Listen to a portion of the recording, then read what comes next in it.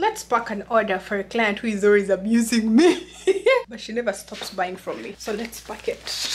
She's from watering me. So guys, I wish there was anything like a block button where you can block someone from ever purchasing on your website. But that button is not there. And you know what? I've seen the order. Alright. Let me see. She ordered for 2 tummies. She's ordering for orange tummy tea. I love you. Be nice to me. Her first name is called Rachel. Rachel, be nice to me, okay? I'm also a human being.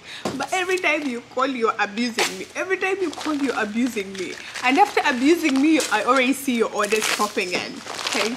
But you know what? Like, when God gave me a business, I didn't sign an agreement to be angry. So I've packed your order. Madam Rachel, please be cool with me. There is this other random order, hammy tea as well. Rachel, your order is coming. Okay, but normally I want to explain something to you, Rachel. Rachel, most of the time when we order for the standard shipping, the regular shipping, it normally takes 4 to 7 days. Why are you abusing me that your orders are delaying in 7 days? I'm trying my level best, okay? But be nice to me, okay? Be nice to me. I love you.